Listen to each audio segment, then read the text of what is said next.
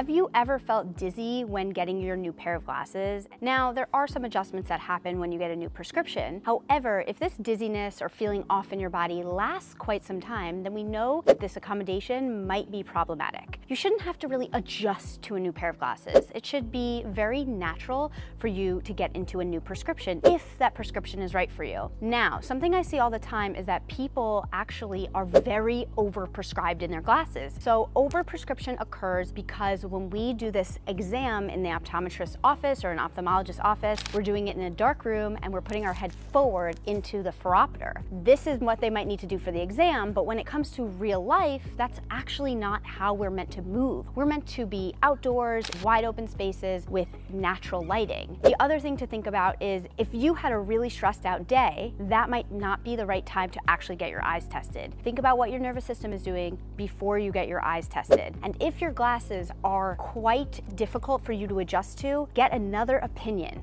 Don't just wear them because that's convenient, because that can actually create more long-term issues in the future.